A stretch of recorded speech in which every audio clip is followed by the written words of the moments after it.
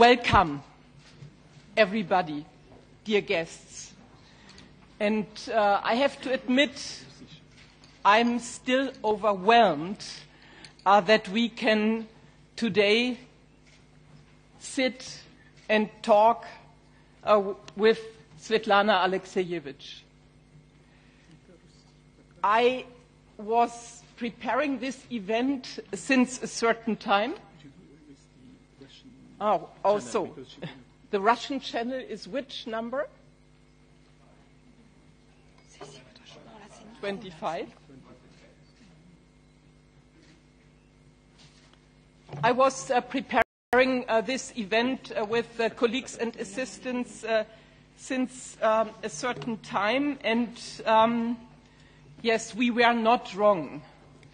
Svetlana, I think you are, as a writer and as a woman, a gift to the European continent.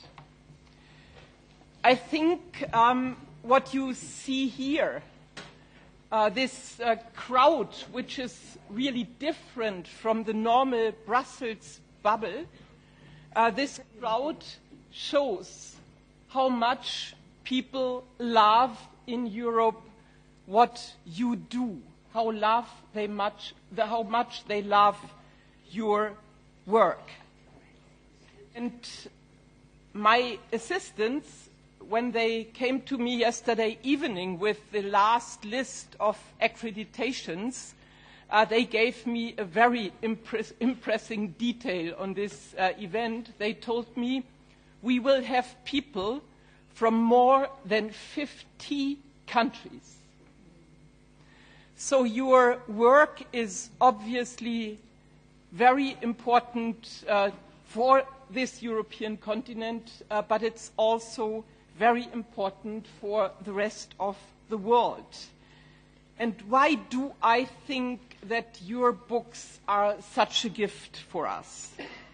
The first book I read by Svetlana was the book on Chernobyl. Yeah, as a Green, as an anti-nuclear campaigner, this makes sense. Yeah, but I think this book really helped many people to recognize man-made disasters and our common responsibility for these disasters, be it nuclear disasters or be it the war. Many of your books also are telling us about wars and people in war. And when I read Second-Hand Time, I think what I understood for me, I hope it's a bit similar for everybody else, is this book really helps to bridge gaps in between the East and the West of this continent. And I'm also convinced that it's so important because it's not about our nations, but it's about people. I think what mainly I'm profiting from when I read Second-Hand Time, and it's one of those books you must read more often than only once, but when I read Second-Hand Time, I think that this book really helps on this continent to see each other in a real better light, and it's quite necessary regarding all the new tensions in between the East and the West, and tensions caused by new attraction for more authoritarian leaders, not only in Russia, but also outside of Russia and even in the West, or what we called the West so far. So how comes that we are out of the Brussels bubble? I think really it's Svetlana, so attractive, but I have in the very beginning of this meeting, I have to thank people who contributed to escape the normal Brussels bubble in the European Parliament. First of all, I have to thank President of the European Parliament, Mr. Tajani, who decided that the European Parliament is taking the patronage of this event. Thank you, Mr. Tajani. I have to thank my colleague Sandra Kalniete. So the two of us sometimes were thinking whether we would be able to deliver the quality of event which Svetlana deserves, but I think it worked. Thank you, Sandra. I have to thank my assistant Sabine in a very special way, and also Bogdana from the EPP group. These two, but also the teams of the offices Harms and Kalniete contributed a lot. I have to thank my group, the Green Group, for the live stream, because many people can follow us in this event on the live stream. And I have to thank Jauniaux and the Pen Club of Belgium and Pen International, because they also, I think, with their public relation, their good connections in the sphere of culture in Brussels, they helped us to make the event known. And thanking you means, in the same time, to pass the floor now to Jean. Merci.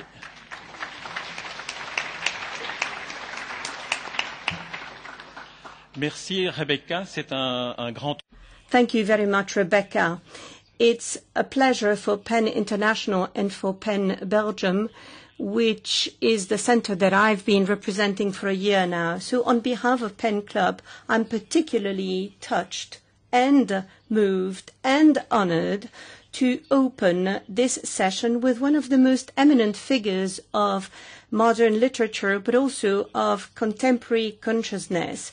She makes sure that her polyphonic novels resonate with the shattered utopia of Soviet socialism and the cosmic disaster that was Chernobyl.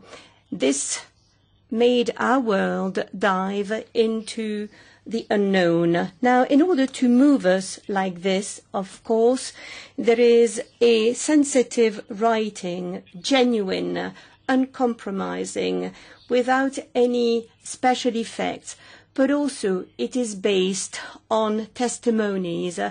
She listens to people and she really transfigures, literally, all of these testimonies in her books, and that makes her a real writer. This means that she has a universal outlook on the world. Throughout her works, she has really defined literature, and she has given a highest meaning to the function of literature. Now, when she received the Nobel Prize, she said the following: well, here we don't have a right to invent. We have to show the truth just as it is. We need the sort of literature that goes beyond writing literature. It is a testimony that needs to talk. Now, if we see that your work really embodies the vocation of PEN Club, it is because you are dedicated and free.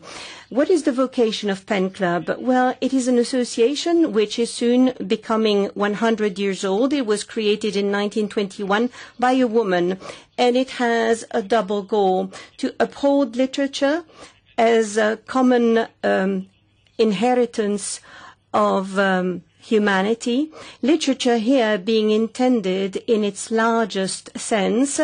It goes beyond what the acronym poets, playwrights, editors, essayists, novelists, and non-fiction writers. That's what the word PEN, the acronym PEN, means.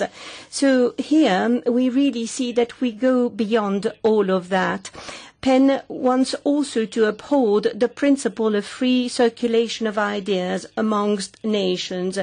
each of its members, whether writers or non-writers, have a duty, which is to oppose any restriction to the freedom of expression. And you, Madam, together with 60 other writers, because you resigned from PEN Russia, you stood up with 60 other colleagues against the apathy, the incapacity of PEN Russia, who did not want to support the release of Oleg Stentov, who was condemned at 20 years of imprisonment.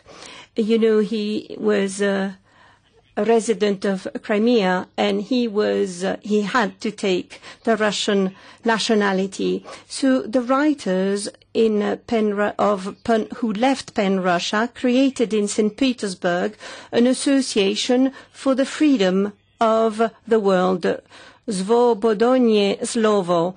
And I'd like to say loud and clear that PEN International is explicitly supporting this association, and the PEN Club will say it again during the 84th Congress, World Congress, which will be taking place in the Ukraine during the fall. We hope that you will be there.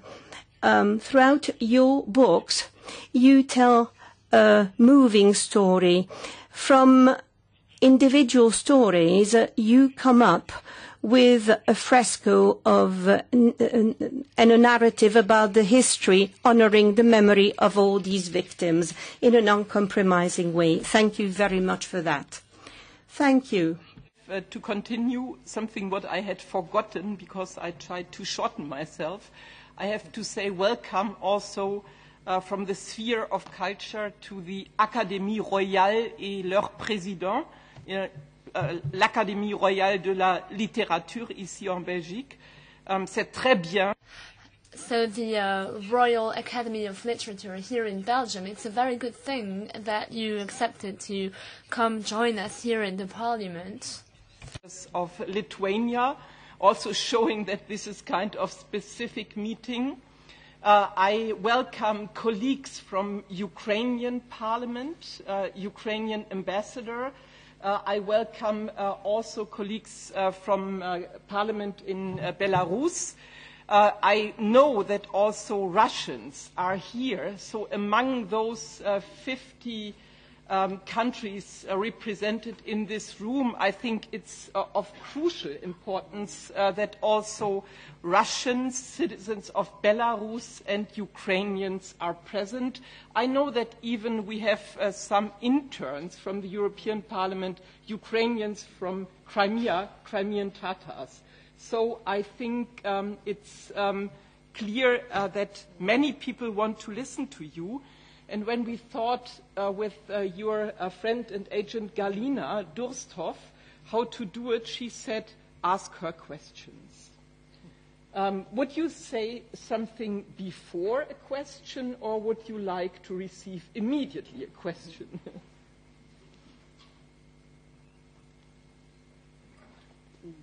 Да, я думаю, мы начали бы взаимно.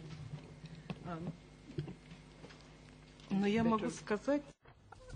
I think I can take a few moments and say a few brief words.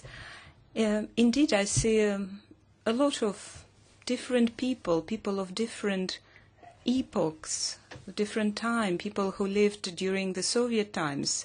And Dostoevsky, as he said in his work, The Teenager, we are all people coming from a crazy time, from some frenzy.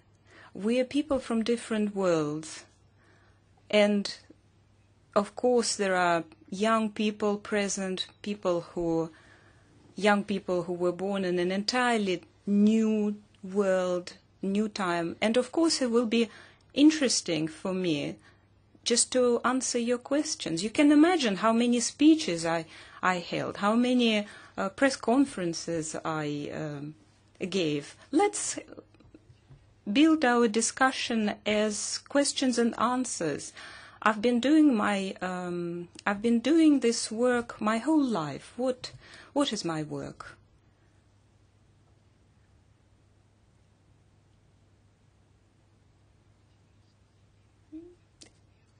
My work was to study the most important ideas of the 20th century, to study socialism or even Bolshevism and fascism. These are two very powerful ideas that have transcended a whole century and are still alive now. And I studied and I looked at these ideas through the prism and through the eyes of a small ordinary person. And there are, of course, I mix it with my memories, of my childhood memories. I see a lot of my compatriots from Belarus. I've loved Belarus, and when I was a child, I grew up among them. I grew up among ordinary, small people.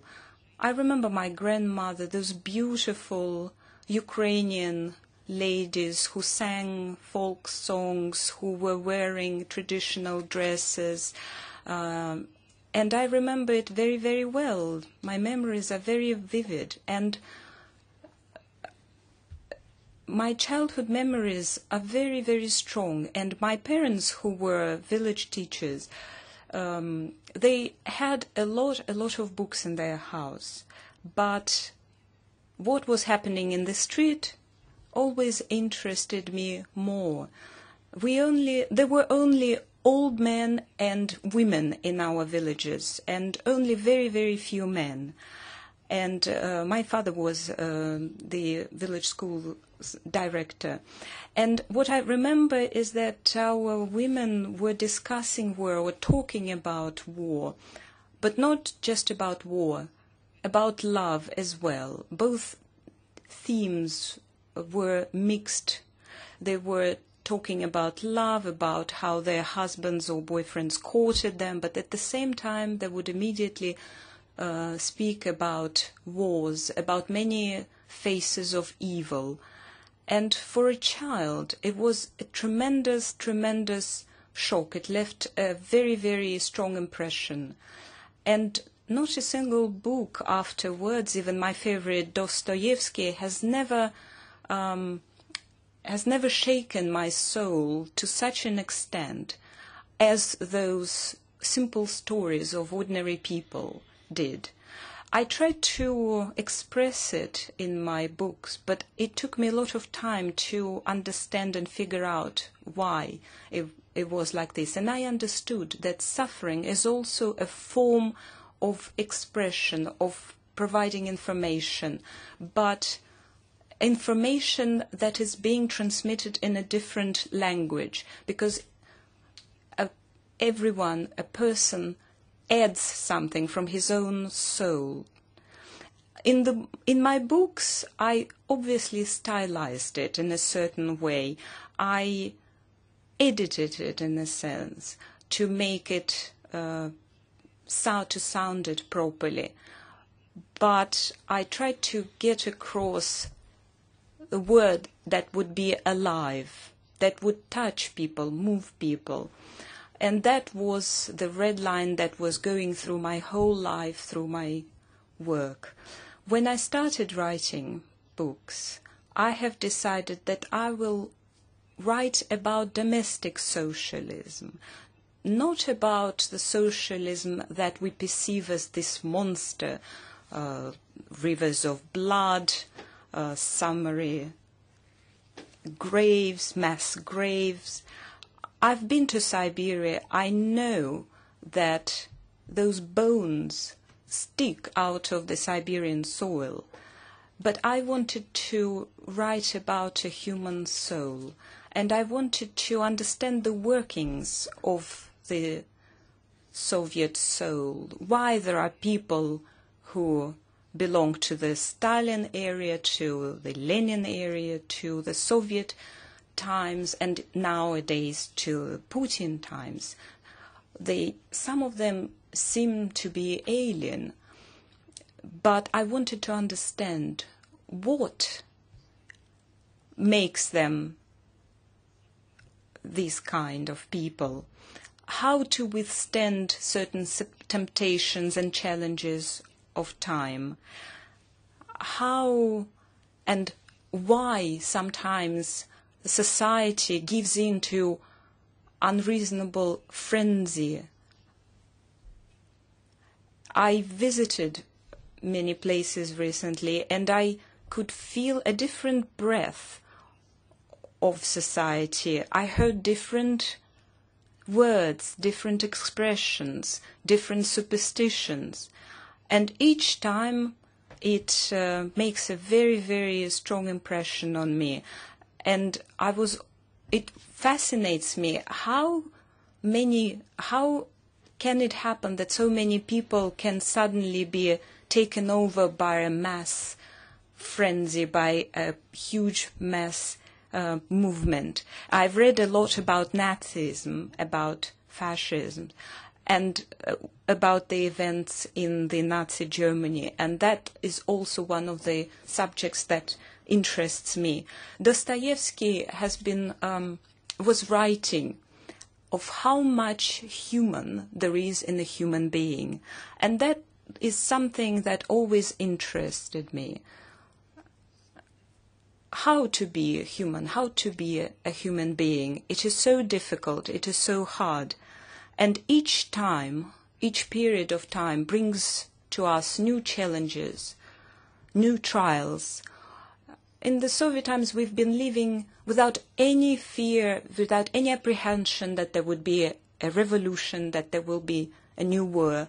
But it all happened to us, including the same superstitions, the same errors. Why? Why did communism, that we were bearing in the 90s with such great joy, why does communism live on? And why is it picking up its head and looking at us from the corner of history? Just recently in Moscow, I saw that the monument to Dzerzhinsky that I saw lying on the ground is already put upright, and Dzerzhinsky is ready to take a step forward, to move on. Where to? I don't know. Why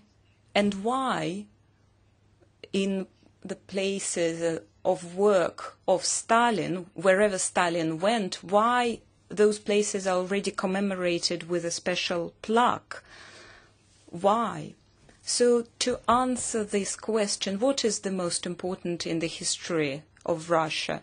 The first we have Stalin, then Putin, and then Pushkin. So Pushkin has somehow made it into the first three. Why does it happen? Why does it repeat itself in our history? That is the question that I ask myself. And if it is something that interests you or any of us, I will be happy to answer your questions. Perhaps some of you have read my books. I'll be happy to answer your questions. I would like to answer a question, and it fits a bit to what has been said by you, Svetlana. I think what I feel is that your concept of looking for the soul of the people is the opposite of the concept which is followed by politicians like Trump or Putin. They want to make their nations great again. And what I feel in your books is that your idea is to make the people great by simply listening to them and making them heard.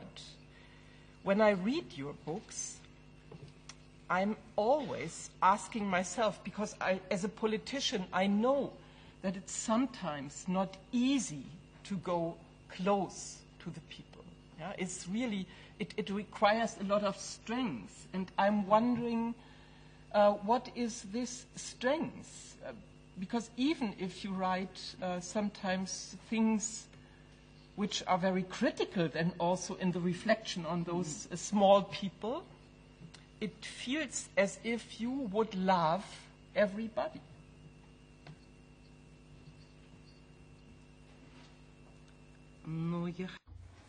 Actually, I would love to be able to love everyone, but it's a tall order.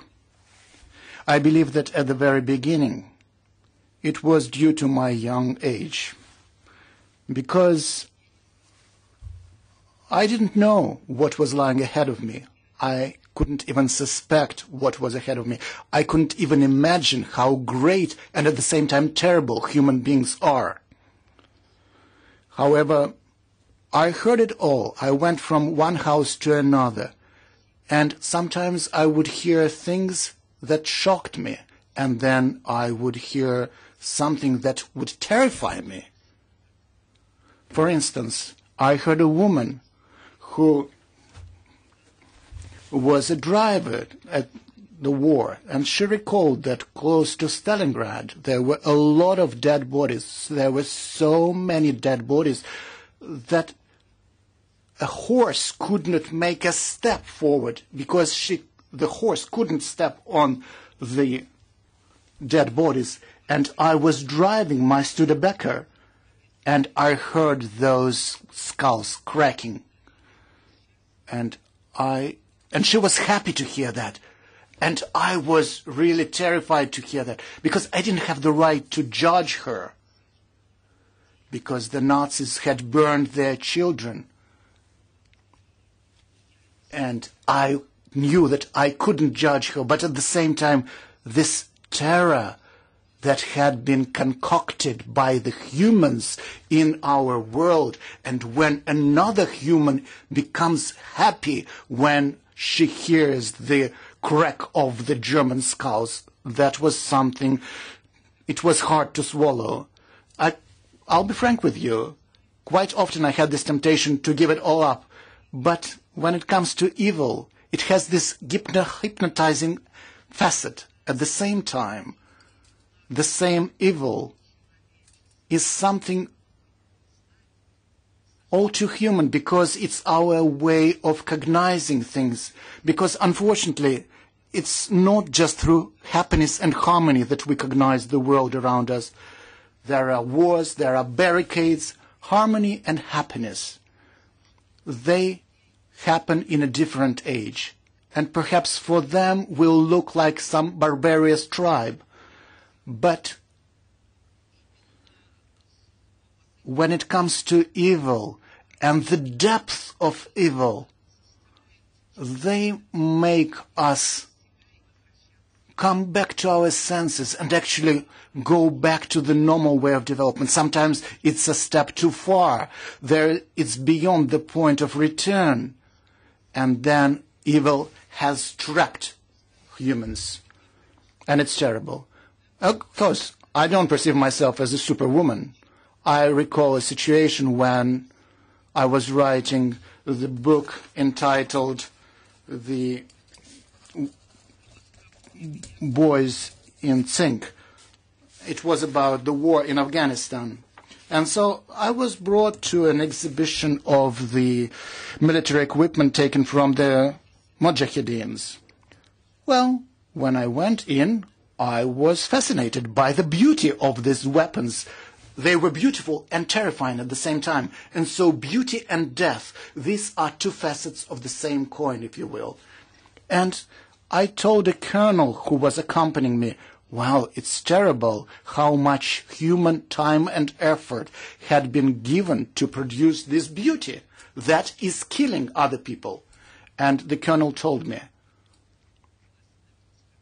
and that was next to an Italian mine. It was painted yellow and red. And he told me out of the blue, you know what this beauty is all about? And as a military man, he explained to me that if you step on this beauty of yours like this, then it will be just a half bucket of human flesh. That's it. Several days later, he called me. I was staying at a hotel that belonged to the general staff. And he told me, Madam, are you willing to go with me and see what happened to a human being once he encountered this beautiful mine. Well, I know that men distrust women, especially when it comes to a front line. So I was at a dilemma. Shall I go or not? But I am a Russian woman after all. I belong to the Russian culture. If you want to write about something, you need to know it. You need to go the whole 9 yards. You need to understand and see clearly what you are writing about. The temperature outside was about plus 50 Celsius, but still I went outside. Again, I don't take myself as a superwoman, but I saw human flesh scrapped. And that's the leftovers of the boys that were killed by this mine. And of course, I collapsed. I fainted. Why was that? It's not for human consumption. And then when I went back home, when I was transcribing all my tapes, shall I write about it or not? Of course I should. Of course I have to write about it. People have to know about it. The devil needs to see a mirror so that he doesn't think that he doesn't exist. And so many times I would listen to the tapes and listen over and over again to what I'd recorded. But I don't believe that at this juncture I would be able to go back where I went to when I was just 40. And I went to a ward where there were boys with no legs or no arms, and they didn't want to go back home. And at home, their lonely mother couldn't be waiting for them either because she didn't know what to do with this amputee. At this juncture, I wouldn't dare to enter that ward because my protective mechanism wouldn't be sufficient to withstand this. What am I saying? I'm trying to tell you that this knowledge, you have to pay a lot for that. But what is most important is that when you are writing, you always try to gauge, do other people need to know about it or not? But my belief was, and perhaps I was wrong, at least I was under the impression that I should write about it. Because if people don't know about it, then they will forget very quickly what they have gone through. For instance, when women who had gone through war told me about the last day of the war, when they were out of munition, they had no bullets left. And they thought that after they'd been through, people wouldn't be able to kill each other anymore. Unfortunately, they were wrong. And then there's another question. Is art that strong? Can art stop people from killing other people or from doing other terrible things? Each my new book is about a new question and an attempt to answer that question.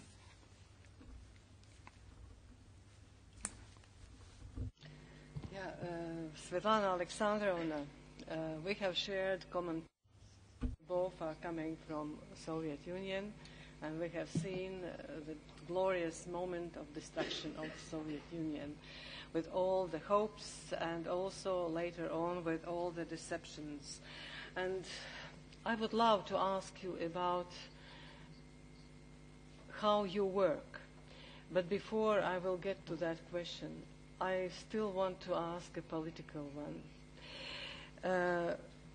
Going through history of Russia, there always is a presence of strong trust in good Tsar, the one who knows, who will lead, who will guide, who will resolve, who will help, which is really a belief in the power of supreme authority, which is absolutely necessary in the life of that маленький человек you are writing about.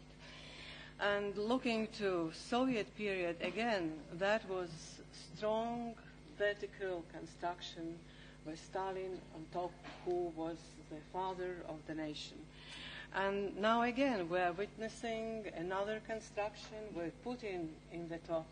And my question is, with some provocation to you, do you think that that concept of supreme authority, which is such a necessity for Malenki Человек in Russia and also in most probably in Belarus, it has its roots in the concept of Eastern Christianity.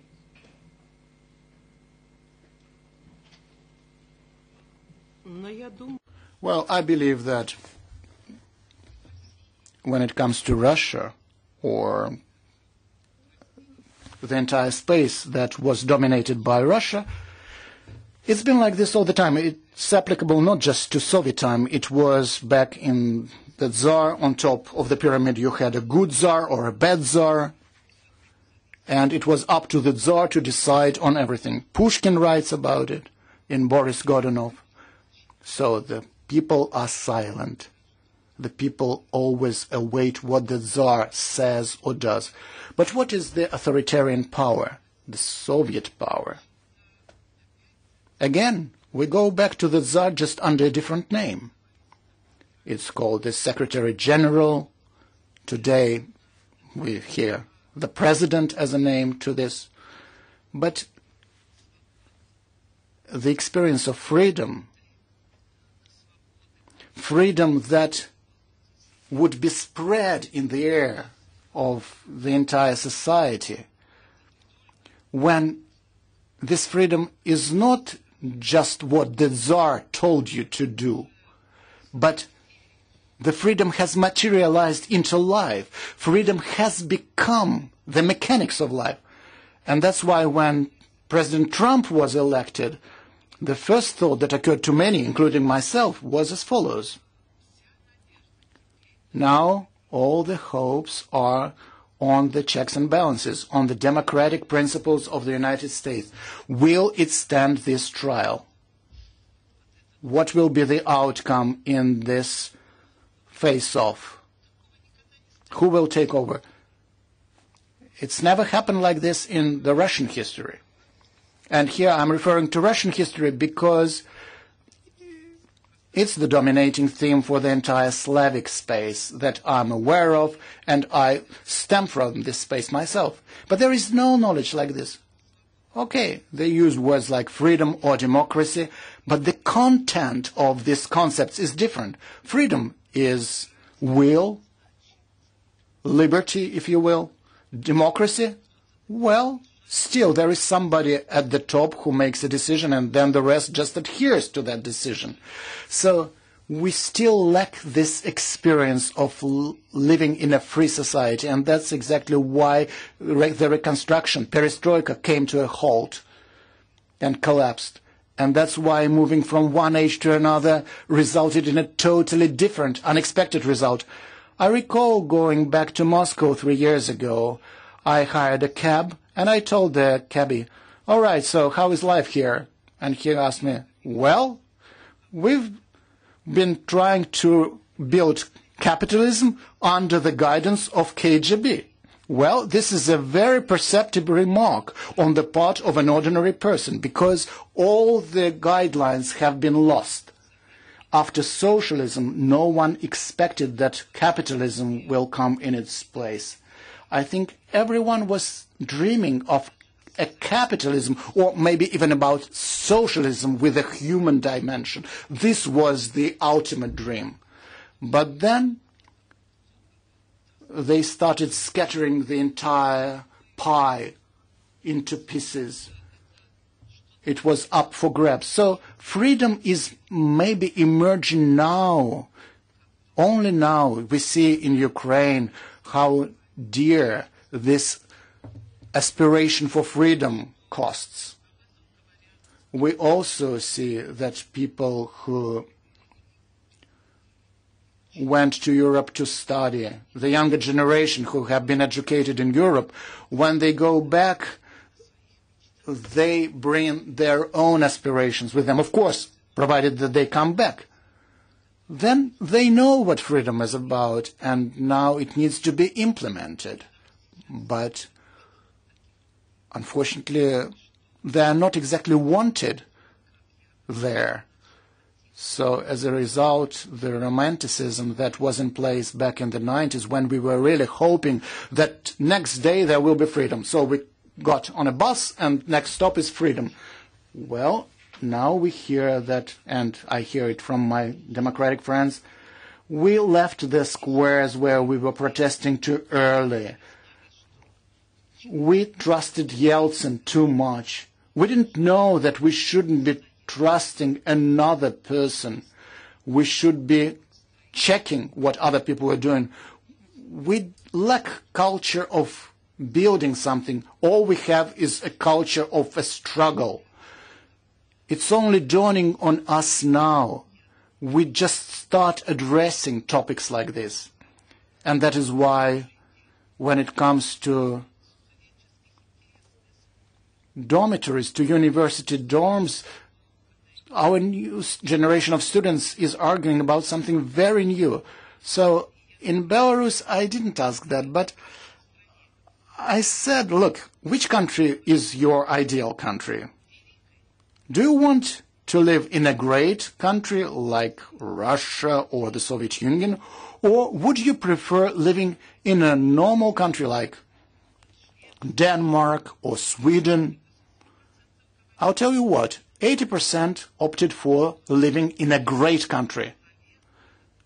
That's how close the past is to the present. Because we tend to be optimistic. We say, well, it's a new generation. They speak 2, 3 foreign languages. But this new generation told me that they would prefer living in a great country. And they feel ashamed. They feel embarrassed when they go to Europe. They feel humiliated. So that's the entire set of the ethics of the power, of the force, of violence. It cannot evaporate overnight. For instance, take Belarus as a case in point. Textbooks have remained the same. If they have been rewritten, still the idea of strong power is in place. It's a leitmotif, if you will, of all the textbooks. So I really don't know, but I think that there is a lot of work to be done. Understanding this is also for us, and I put myself always still into the Western bag in the European Union. It's for us a very important issue, what we are touching right now, because so traveling often from Brussels to the east, to Kiev, to Donetsk region, to Chisinau, soon also to Georgia, to Romania, to Poland, to Lithuania, to also include some of the member states from more the eastern angle of the continent. I know for you it's the center, and I agree when we are talking about the map, but for me it feels still to travel to the east. So I'm traveling from the west to the east, from the east to the west, and so on. And I know that we are all living in the year 2017. But very often, especially when I'm traveling to the front line in Ukraine, but also if I'm traveling into the countryside in Eastern Europe, I do not feel that we really live all together in the year 2017. And when I saw that your book was named Second-Hand Time, I asked myself, how does she see this? These so different times or eras we are still in, and it's even worsened, I would say, because my impression about the role of Putin is that he is really trying to stop the clock and to turn back the time. So that it's even more difficult to arrive in the same time with all the people in the continent.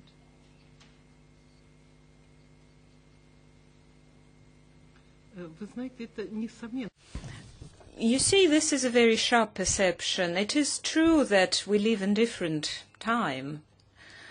And I think that indeed, if you go to Iran, for example, or Afghanistan, there people live in an entirely different epoch. When I was in Afghanistan, things look completely different. But what is important? Who are we? We are all a collection of ideas. And time, what is time? Time is a movement of human ideas. And my feeling is, my impression is that the time may not necessarily go forward. It was a revelation for me. A time can really move backwards. Indeed, there are times when time goes back. What is fascism? What is the time of fashion? That was the moment when time was working backwards. And afterwards, 40 years hence, after the tragedy that had happened, they were finally ready to start talking about time. But until that time, they couldn't do it because new people had to come who would have a different mindset. I like our Russian author Andrei Platonov, who used to say that not young people, he used to call them fresh time, new time. That's the term he used to use for young people. So you have to wait for this new time.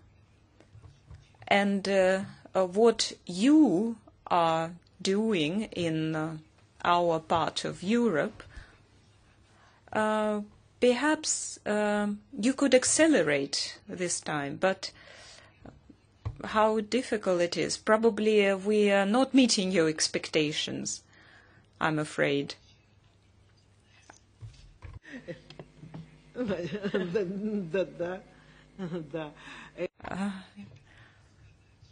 What I wanted to say is that there are new cars going in our streets, Bentley, luxury cars, new different collection of clothing, new weapons, new armaments, tanks, and all kinds of missiles. But people are not that new. They have a heavy baggage of the old past. It's not so easy to jump from one time into another, a new. Imagine the tragedy of Obama. He thought that his country, that America and he himself were living in one time, but he was disappointed. And I can imagine what Gorbachev felt when he saw the basically destruction, the deterioration of his ideals, when he's currently being called a traitor, a criminal, and a lot of people hate him. You see, this whole concept is not so easily predicted. And various expert communities see more and more failures, because this knowledge, this expertise proves false. The time is different, fears and concerns are different. Look back 30 years ago. Imagine, what were people's dreams at that time? Did they know about ISIS or terrorism, about Chernobyl tragedy? Chekhov used to write in his plays, Sisters, one of the sisters, one of the male characters says, in 100 times the future will be beautiful. People will be wonderful. And what did we see 100 years later? The Second World War, the Chernobyl catastrophe, and the present-day world. You see, yes, there are dreams that people dream, and there is reality. And the connection between the two, and with our mentality, with our consciousness, is not so obvious. our mentality is a thing that is difficult to perceive. It's irrational, and it's difficult to understand and explain to it, especially with in rational terms.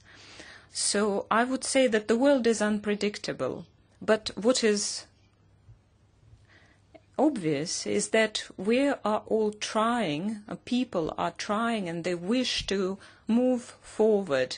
But you can see the resistance that the process of globalization is facing, that the multicultural initiatives are facing. Talk to a Russian person, and the first thing he would tell you is that, all those Europeans are fools. Why fools? Why are they opening their doors to those refugees? Why are they feeding them, giving them place to live? And you understand that that person is living in an entirely different world, in a world completely different from a European world, where ideas or where it's hard for people to imagine to do something just out of compassion, not out of self-interest, not because of some common European values and ideals. It surprises me, it's shocking. But I see those Soviet people everywhere, in Austria, Germany, the United States, and these people say the same things, despite the fact that they've been living in Europe for decades.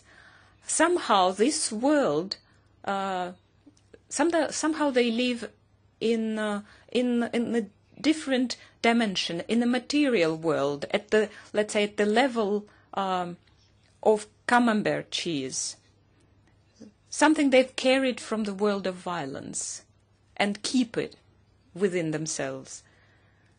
When I'm being asked, especially young people in Russia, when they ask me in Russia, in Moscow, in the Gogol Center, for example, when they ask me, what is there to do? And I answer him, you have to decide what to do. You have to take this decision.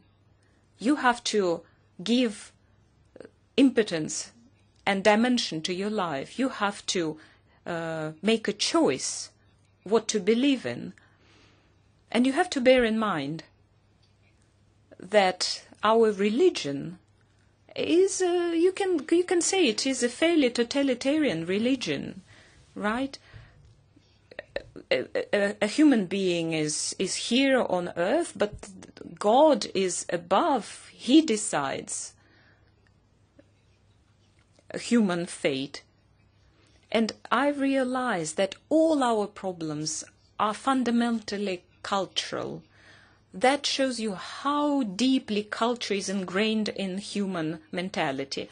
We publish millions of books. My books were published in the Soviet Union with a circulation of millions. So did they change anything? So what? It hasn't become a part of people's convictions. Those books, those ideas broadcast in millions of books. You see, you need to have time. You have to have convictions. And my ideas, this is a condensed time of my parents, of my time.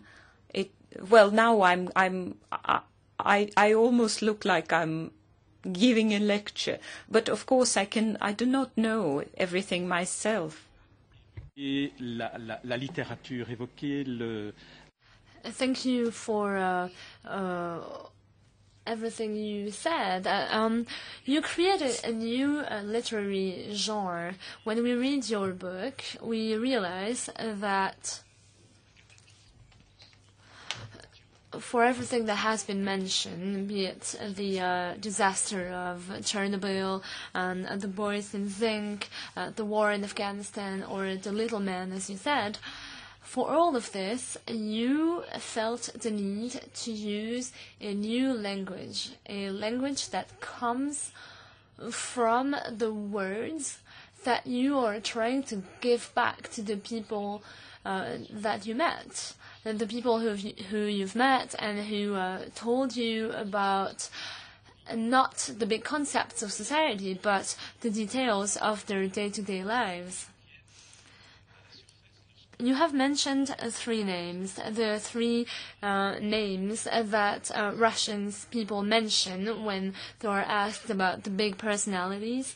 And in a way, it is a good thing that Pushkin is one of them. We know that Russian literature is fed by literature and a taste for literature. So my question is the following. To describe this new world, you needed to invent a new literary genre that was already started by Alex Adamovich, who was your professor. But in order to develop this new literature and this new education and culture, should we also maybe create a new motivation for reading? Should we give the taste to people to delve into something slow and deep, such as a book, something that is less direct than television or current media, something that takes more time but that can open your eyes in another way? When mentioning Stalin and Putin, I would have expected Chekhov to be mentioned. He also made an experience that is similar to the one that you made. He was initially a doctor, and I was wondering if your listening to those people does not fundamentally comes from the heart.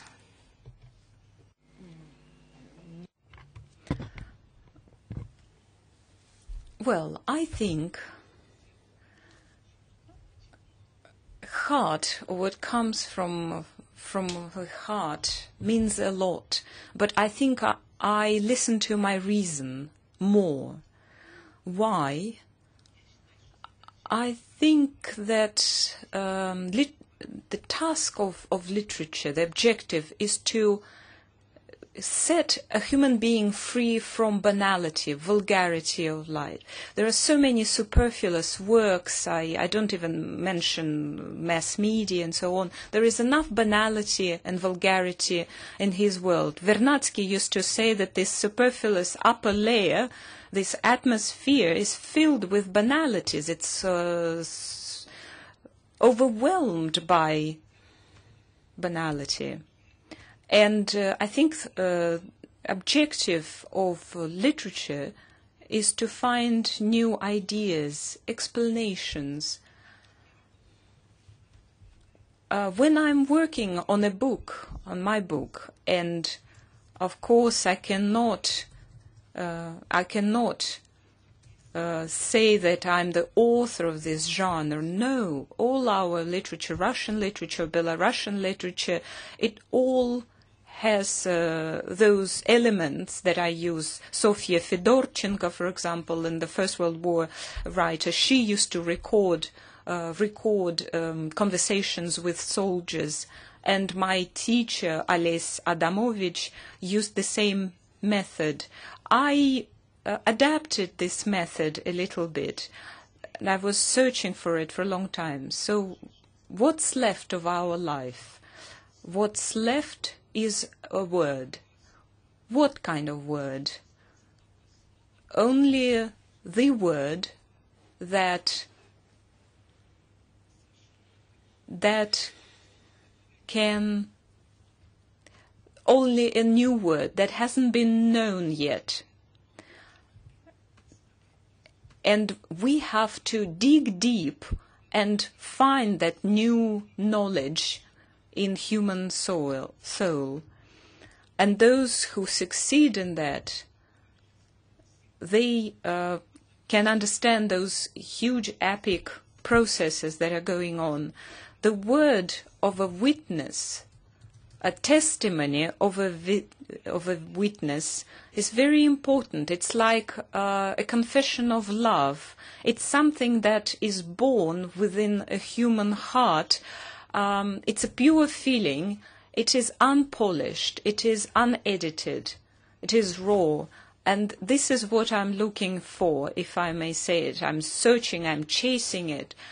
And indeed, I often cite Flaubert if a person is, if you can compare a person with a pen, I can compare myself with a human ear, because I'm trying to listen. I try to hear these changes.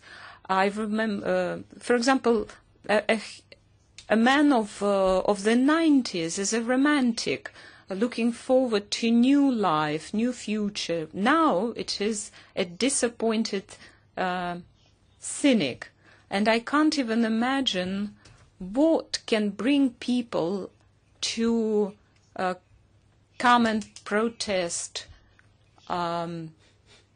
squares. Maybe if a UFO arrives, then people will head to the streets. But what else? What can make them believe? What can they believe in? What preachers can they believe? Can they believe in themselves? I don't think so. People don't need preachers or anyone else. The whole purpose of life has become, for them, or has focused just like as a living. I often ask young people, where have you been? In a bar. What were you doing there? I was just sitting in a bar. But were you doing anything? You couldn't have just been sitting in a bar doing nothing. I was just sitting there. I was living there. And I asked, but were you thinking of something? I went to the bar in order not to be thinking about anything. That's a completely different approach to the values of life. For my generation, the values were books, knowledge, learning, poetry. Now it is click, click, click culture, right? A click civilization, we can say. You click and you are taken somewhere in a new reality. People nowadays, on the one hand, live more easily because they have access to anything, knowledge or anything, but that does not prevent them from writing banal things. I often go and read to certain internet sites and read stories of human lives. It is a catastrophe. It is a disaster. Why I read those things on those sites? Because I'm writing a book about love right now, and I'm looking for my future characters there. And it's so difficult to catch, to seize this human element in a person, because it's all is hiding behind banal and vulgar things. It is much more difficult to find the human soul nowadays than it was in the Soviet times, when things were more clear and more easy to understand what to do and who is your enemy, who is your friend. Things were simpler then. Now truth and lies are all intertwined. It's a post-truth world. Quite recently, one of my Italian acquaintances who studies Russia and who actually gave up on Stalin, gave up on the Pope, and gave up on myself. And he called me to inquire whether I was still alive, and I just told him I am alive, because he couldn't actually find this information. He couldn't distinguish between lies and truth in mass media. We need to form intellectual resilience and strength to withstand all those challenges. May I continue on the subject what you just began? It's true. There is today we really have need to be strong and analytical and independent to choose the right way to make the right choice. the difference between Soviet time and today, that today the choice is mine, but in Soviet time the choice in most occasions were made instead of me, and I practically had no choice except домашнем кругу in the family. And this Twitter politics and Twitter literature, that is contemporary, I agree. But I would like to ask you rather specific questions about how you work. Since I'm writing myself, and humbly I'm not pretentious to whatever, but still I know what does it mean. For instance,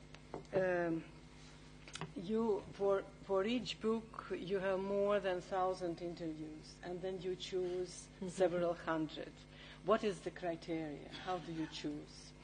Then also it's very interesting for me because you meet different people with different educational level, also with different language. The style of language is different. How do you keep that style? Do you keep full authenticity, fully authentic, or do you clean it a little bit to make it more understandable for general reader? And then a question about structure. Do you structure your book and then you fill that structure with interviews, or it vice versa? Structure is born from the interviews, how you compose them together. And then how many pages of for one page of text, how many, not wasted pages, but not draft pages do you have? And last and most difficult question, you are writing horrible stories. How long they stay will be inside you, with you, and how you take the distance from that, because otherwise you would not be able to switch to another and to create another book. So that is many, many questions, but they are really professionally very specific. Thank you.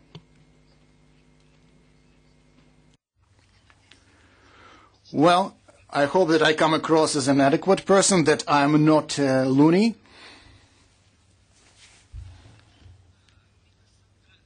Dear Sandra,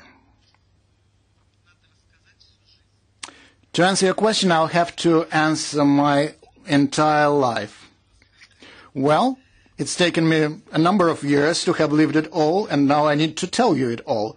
It's a tall order. I remember I saw a movie recently. It was a movie about Tchaikovsky, the composer. So the director showed Tchaikovsky writing a symphony, running around his apartment, creating his music. Of course, it's a terrible representation of the artistic process. Of course, intuition plays an important part, but I'll outline it for you in stages. For instance, right now I'm working on a book about love. Why did I choose this subject? Because I'm interested in how our people now live in the absence of an idea, because our culture can be characterized as a culture based on struggle, a fight. So what's this exit strategy for this culture? What is a private life nowadays? What is life per se? We never address the issue of happiness, but we hear all the time that people want to be happy, and they speak about happiness. So all these controversies, in my view, need to be addressed in a new way. I don't want to present just a story.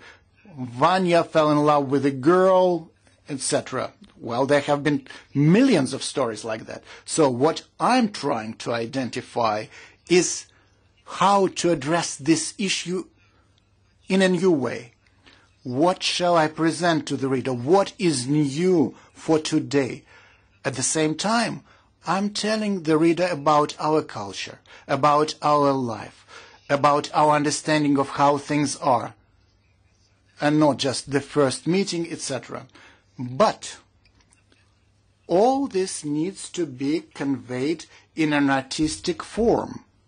But because I'm a writer who sticks to a documentary narrative, so I don't give last names for my characters. In the book about love, last names don't count, be it Ivanov, Petrov, Jones, etc. It doesn't matter. It's about feelings. But what is also clear to me is that today people would be interested in reading books, at least I would read a book, with a new representation, a new tonality, new hues of the same feeling, something that we may still be lacking in our culture, something that has emerged at the level of knowledge, because right now the entire world literature is open to people. The world is open as well. So I ask people, and I've already had about 1,000 pages of 200-300 interviews, so I've already spoken to all these people. And frankly, I don't know. Will I take anything from those pages? Because right now I'm still not sure about the concept, the general concept. I don't hear the music, the key tone for the book. And even the title is still a working title. So through the process, I need to find it all. Sometimes a story that I hear boils down to half a page, sometimes to a page, sometimes it's just 2 sentences. So in other words, I'm trying to portray the image of an age. What people of that age, for instance, could tell me about a war, about socialism, about communism, about love.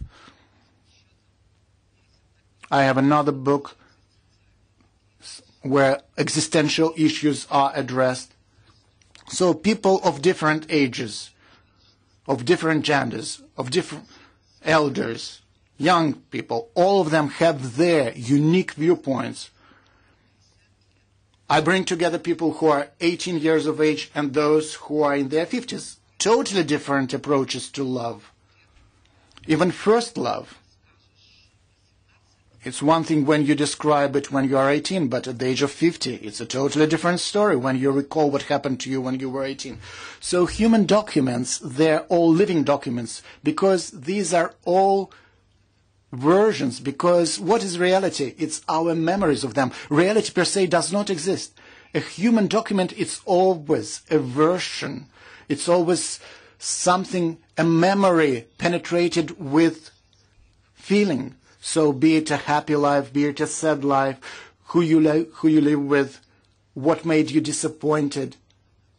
So you really have to build it all together.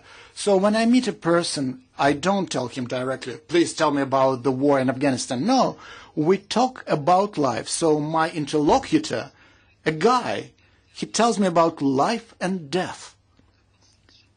He tells me how he heard the shells bursting or the bullet missing him. And so he understood at that very moment that it just he was a second away from death. It turned his hair gray, what he went through.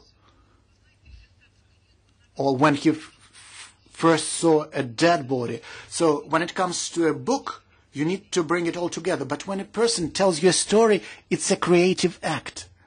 Because a person can never present him or herself objectively. It's just a mission impossible. Even if somebody asks you about what you saw today, everybody would have their own version, because what you hear, what you see is put on top of who you are.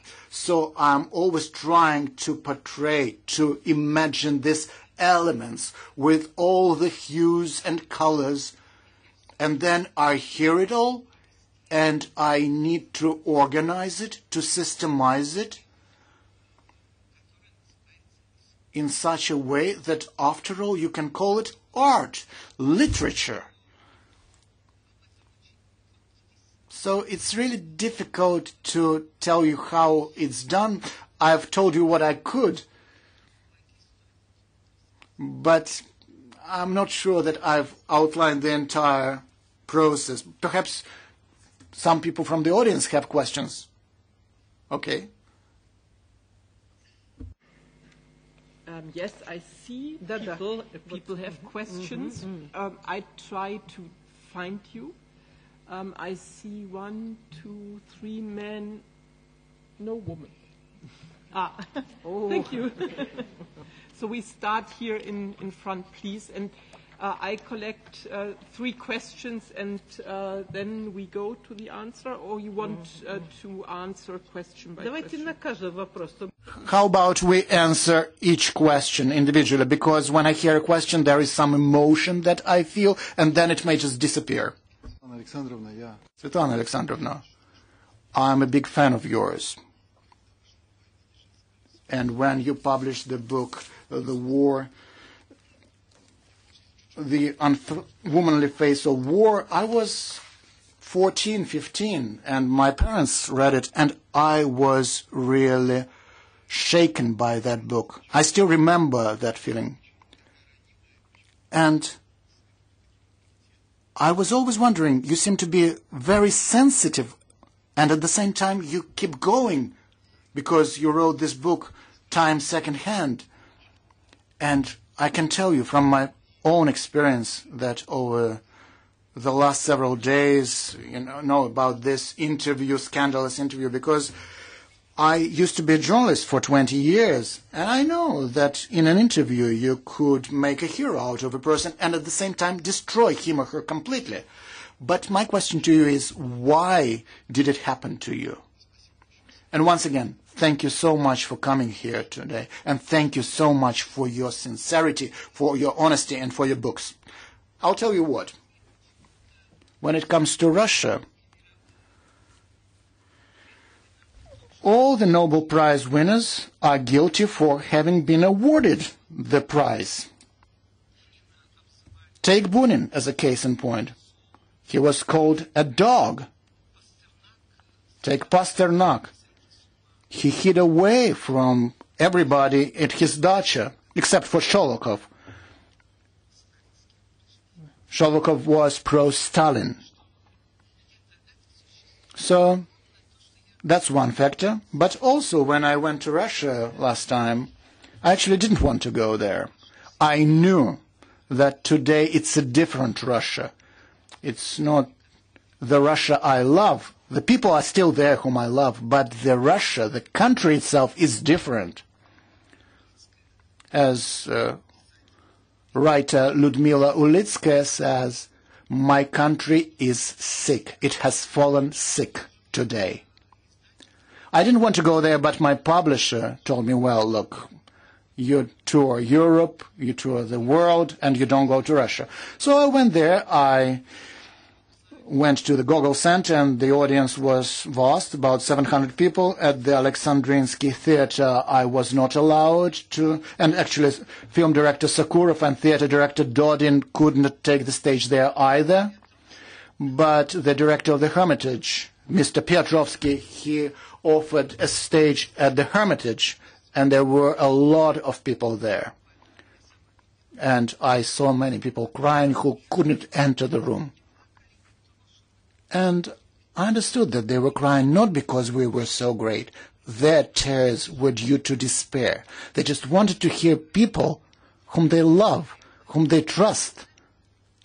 They wanted to hear how to go on living, what could be their guideline. And I understand, I could empathize with them. I understand what it's all about.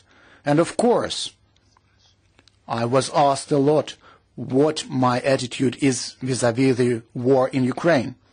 When I'm in Moscow, I always tell them, honestly, look, I think the Crimea has been annexed, and the Donbas area, there were a lot of problems there, But before Russia intervened, there had been no slaughter. And there are memoirs of Mr. Strelkov, who took a group of people there who was supposed to start all the unrest there.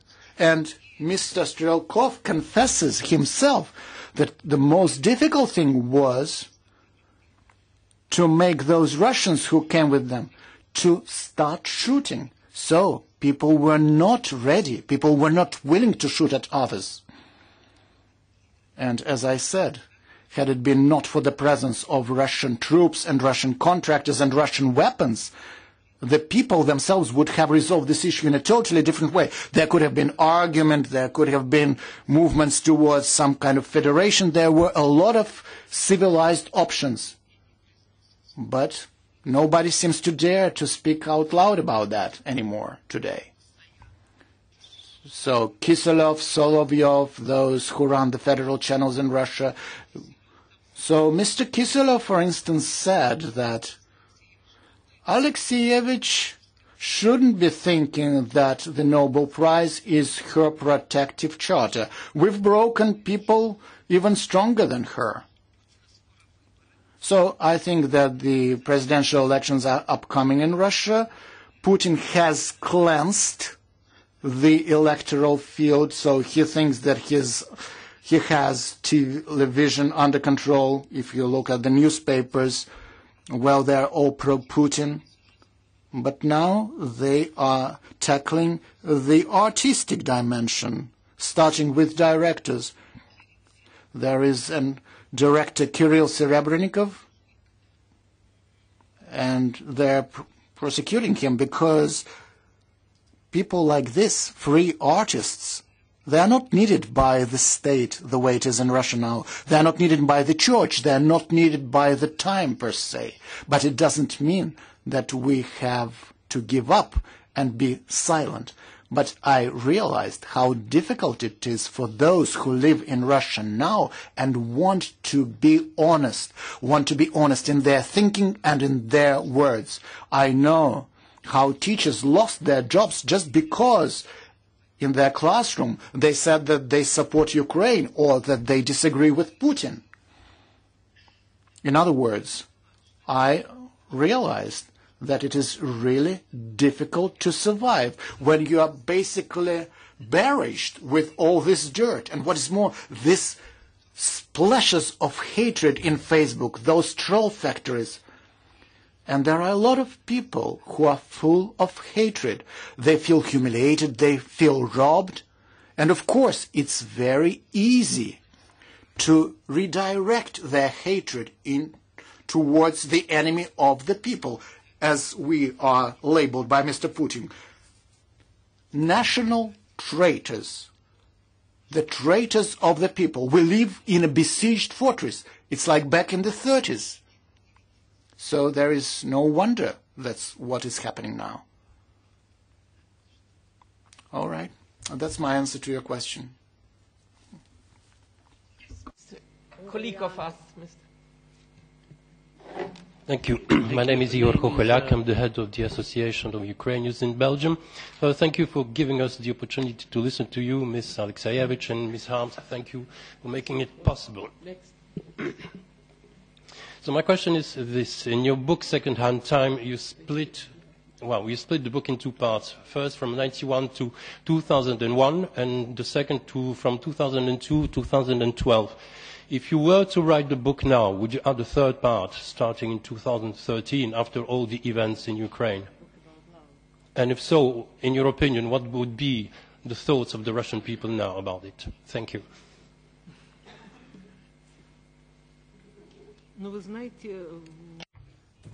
Well, you know, a lot of people believe in what mass media, the Russian mass media is saying. It's a very primitive tool, but it's very efficient. This tool is used or is being targeted at a very strange type of audience, strange mentality. For several days I've been trying as a professional, as a master of the word. I was trying to watch the Russian TV and I felt sick because they were using all those images of crucified Russian soldiers, of all these refugees that have been tortured and abused. But on the contrary, when all those villages are invaded, or when the paramilitary, the militia arrives at those villages, they find cellars with people hiding there in terrible state.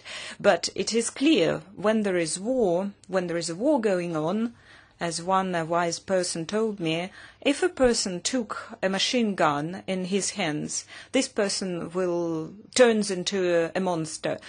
War is a different environment, in a entirely different world. Men, women are no longer themselves. Even in Kabul, when I was there for several months, when you see a dead body, a murdered or killed person, something happens to you. When I was told that, there was a famous singer who came before you to us and she took a machine gun, made a few shots and it was great, she liked it, but I couldn't do it when I was offered a chance. I didn't want to experience that. I didn't want to touch that instrument of murder. Another question? Thank you very much. The name is Traian Ungureanu. I'm a Romanian MEP, the EPP group. Thank you for being there and thank you for your deeply humane literature. And also thank you to Mrs. Harms for organizing this event. And by the way, can I politely ask you to refrain from coloring Chernobyl green? It's red. It's deeply red. Now, speaking about ruins, can I ask Svetlana Alexievich, isn't it a bit too early to speak about ruins?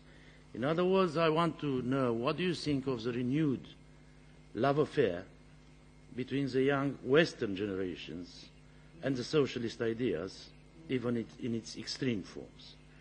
And again, about ruins, can I ask you, what do you think about Nord Stream 2? Is it easier to build through the ruins of socialism? Thank you.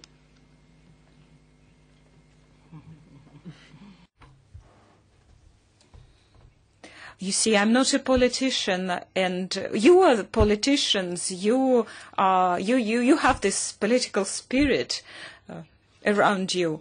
What I can say is that communism is a permanent,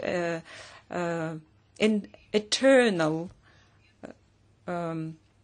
companion of a man, and in what form it is present in France or in other European countries, in other human or industrial or governmental relations, it is present, but in a different form, in some IT forms.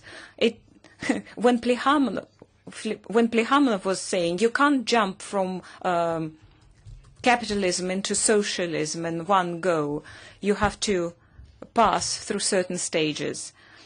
That was Plekhanov's ideas. I wouldn't say that socialism is being resurrected. I would say that imperialistic ideas are currently being disseminated and promoted. That's what Putin is aiming at. When Russia was making a lot of money from selling its oil, nobody could understand where the money went to, where this money was, because they were nowhere to be found or seen. And Putin likes to repeat that Russia's best friends are army and excellent weapons, medieval ideals, medieval thinking. But this is the way of thinking of those who have the power in their hands. And the question is how to resist that. As for the young people and as for the brainwashing that the young people are being subjected to, and whether it's effective or not, what I can say is that even in the Soviet times, people were better educated than now. You see, being able to speak several languages is not yet a mark of your education. You have to know many more things than just being able to speak a foreign language. When I met young people, well-traveled and well-spoken, but those young people are so pro-Putin. It's frightening to hear them speak. And this idea of imperialist, of the empire, of the imperialist glory, it's very strong, the idea of an empire, of a strong empire. It is strong. It is being promoted. And Russia remains a great empire with many colonies. And all those countries, Bashkortostan, Tatarstan, the countries, the areas with many different nationalities, they are subjugated, they're subjected to Russia's rule. The time is such that you can expect practically anything. I've met many powerful people, many officials, and to those people characterize Putin as a weak man. And I ask them why? Because he didn't let us go as far as Kiev. Why? Because Kiev is the heart of the heart of Russia, and it is impossible to talk to a person because this person is very, very deeply affected by this false mythology, and people are start writing reports, people tell on each other, they start write reports on misdeeds of other people. Somebody bought wrong kind of cigarette, somebody said something wrong or something that seemed suspicious. To say it here, I think the task is that the Europeans are able to stop the Germans, especially the Germans, who still think that Nord Stream 2 is a kind of friendship project, very, very important for Russians, always forgetting that all the money Russia is making with oil and gas is not arriving to help citizens out of second-hand time feeling. And but I saw three ladies. No men anymore. We have time for three questions, and I saw three women before. Now I see two. Now I see again three. So we start in the back. Yes, you, please. Hello, my name is Isadora. I'm an admirer of your work. Reading Voices of Chernobyl was a heartbreaking, profoundly thought-provoking experience. So thank you very much for your amazing work. My question is, as an artist who writes about the suffering of others, do you face any ethical challenges? What's your responsibility towards your characters? Thank you.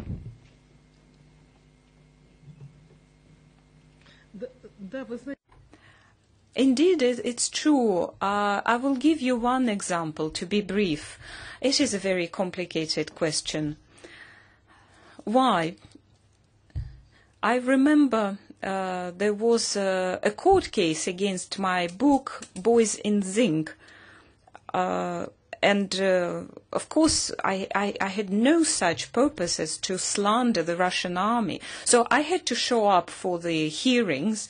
At first, there is some investigative stage. And so when I came to the court, I saw a woman there. And I remember this woman from... I was introduced to her, to this lady, when this woman received a zinc coffin with the remains of her son. And when I went to the court, there was this woman, and this lady worked on the railway station. And so this old woman was there. And this lady was urging me, please, please tell them the whole truth. Please. I bore a son, and I was counting on him to be by my side until the end of my life. So I raised my child, and I loved him. So this young man was conscripted, and he wasn't supposed to be drafted in the army because he was the only son and he already had some education, basic vocational training. But he was still drafted. And before he was sent into action, he was fixing something at some general's dacha, country house. And of course, this boy didn't learn to shoot or throw grenades, and he was killed within the first month of his service. And this lady was urging me, please, please tell them the truth. And so this lady, in the court, during the court hearings, was actually sitting among the witnesses of accusation. And I asked her, what are you doing here? I never needed a son who was a traitor. I wanted to see my son a hero. This is what this lady told me in the court. And I was shocked by that. Another example is about the Chernobyl disaster. One of the stories relates the last moments before the death of one of the liquidators. And his wife was telling me how her husband eventually was basically dying, how his body was deteriorating and rotting. And so her account goes as follows. For 2 hours he was silent. It was difficult to give him painkillers. We didn't have any painkillers. And for 2 hours during the night he was silent. And we were making love. We were making love in this time, but I can't tell anyone about it because I would be considered a pervert. But we did make love, and I just had to do it with my eyes closed, remembering him as this beautiful young man who I married. And when I added this account, this story to my book, I had to change her last name. I had to do it because I didn't want to see her attacked by people who would accuse her of necrophilia, of perversion, and all sorts of sexual crimes. And you can imagine how my surprise, my astonishment when this lady called me on the phone a few days later and asked me, Svetlana, why did you change my name? Why didn't you publish it under, well, Ludmila, I wanted to save you, protect you from any negative reaction. It was such an amazing thing you did, and I wanted to protect you. Not everybody can understand that. No, she told me, please add my name to it. I've suffered so much. He suffered so much. Please put my name under this story. You see how difficult to deal with this truth. Some people can bear it, and they're prepared to take the consequences. They're prepared to bear the burden of that truth, no matter how terrible it is. Other people ask to change their names. Other people change their mind altogether, entirely. A human being is a living person. It's a living organism. It changes. It is subject to all sorts of transformations, and you have to take it all into account. Of course, I had many troubles in my life, but I always tried to convince myself that I'm trying to be defending good. I do not collect horrors. I do not collect cases of evil. I collect the resilience, the cases of strength and examples of strength of human spirit, of human resilience, of forbearance. But the human being is a very, very changeable thing, as Tolstoy used to say. The round for women. Yeah, it's you. Спасибо большое. Thank you very much. That was the most inspiring things that I have ever heard. Thank you. Thank you for the truth that you are not afraid of telling to the rest of the world. Well, my question may come across as a pragmatic and ideology-based. You've mentioned some representatives of the younger generation who are on the crossroads between the Eastern and Western countries. And where shall these young people go? They speak 2, 3 foreign languages. They've been educated in Europe. They've lived through the European values of freedom and democracies and truth. So where shall they go with their knowledge and languages if they are not actually wanted in their country? I'll tell you what, it's a very personal question. But I believe that if you are from Ukraine, you go back to Ukraine. And if you are from Belarus, well, you need to prepare for a new age. It will come. Unfortunately, we don't live that long to be waiting for it forever. But I believe that when it comes to Belarus, it's really very difficult to use all the knowledge and to preserve all the qualities that you've learned to appreciate here. But when it comes to your life, I think it's important to be on the side of good as much as possible. And when it comes to choices, and life presents you with a choice on a daily basis, well, perhaps you should have this as your kind of guideline. So I opt for the good. I opt for truth. So these are eternal questions, and you just need to give answers to them. Promised one more woman from there. Yeah, it's you.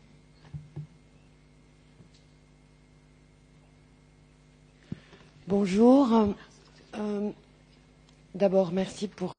Good evening. Well, thank you very much for your contribution, and thank you very much for your books. I have read your book, War, the Unwomanly Face of War, and you're saying often, you repeat often, that you try to listen with sensitivity, but using reason. You are trying to listen without any a priori. You're trying to understand the truth, to hear the truth. When I read your books and when I listen to you tonight, my impression is that there is no separation between that sensitive word, domestic word, and the historic word. It is us making the difference. That's how I feel tonight. We should stop putting a separation wall between the various words. It's not that we have words on the one hand and big values, big ideas on the others. That's what I feel tonight when I listen to what you say. Would you agree with this? Would you agree that we should not distinguish between the two? Does that sound consistent to you? Does that sound coherent? I believe that if you meant this conflict between the heart and the mind, I think they need to go hand in hand. Because without your heart, you won't be able to do anything. You can't approach a person just in cold blood, with cold mind, but this person is telling you, like in my book about Chernobyl, when a woman told me about giving birth to a girl who was a disabled child who died very quickly after that. So she kept repeating, I wish she had even fingers, because she had just 4 fingers, but she's a girl. She's a baby girl. See, this is the horror that the mother experienced, and this is really horrific. So imagine me being a cold-minded person. No, of course not. I know a lot, and I've learned a lot through my books, but still, I believe that I've remained a very amicable person. I like people, and I know a lot of things that I wouldn't want to know, but still. But I don't want to talk about it. How did you manage to bear it all? When I was 35, my sister was dying. And I saw how surgeons worked, a woman surgeon. I saw her work. And sometimes I talked to her. So she took me along when she treated patients. And I didn't want to go back home because once I go home, I will immediately come back to the hospital. So I saw this surgeon interacting with mothers of sick children on a daily basis. The same thing, you need to tell the mother or the father that your child has so much time left. So once I've gone through that, I cannot tell you that a writer is a very special being. Although I've been to a war line, I've been in court, I've been tried, but can you imagine how it feels when you need to face parents on a daily basis and tell them this terrible truth? And then you go back to the wards and see these angelic faces of the children and know their fate. So I think questions like this, they are incorrect vis-à-vis life per se. Because there are a lot of professions with a certain percentage of risk, be it a military person or a surgeon. There are a plethora of professions where you need to take risks. Literature, at least the literature I'm writing, also has an element of risk in it. And so when I was in Afghanistan during the war, I found out that there were a lot of women military journalists. And I saw women who were in the front line. They were attacking the enemy. I wouldn't do that. And then they told me when we met in the West, because there we were on the opposite sides of the barricade, as it were. And many people risk their lives for the sake of their jobs. So to say that this is something very special, unique to my profession, no, I wouldn't say so. And the more serious you are about your work, you understand how little you can actually say, how little you can actually do, and how short your lifespan is. So, I'm not a young person, but I've written just 5 books, because what I write, they are not quick. Because it takes 7 to 10 years to write a book for me. So each book is a part of my life. But I can tell you that, as Bunin used to say, life is wonderful, admirable, but horrific at the same time. But you always remember that it's all you have. It's the only thing you have.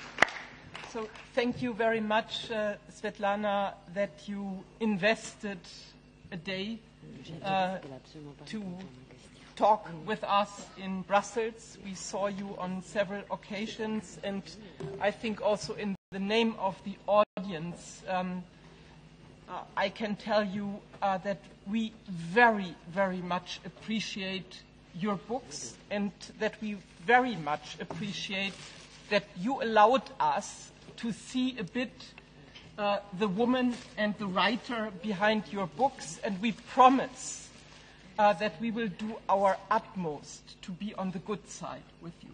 Thank you.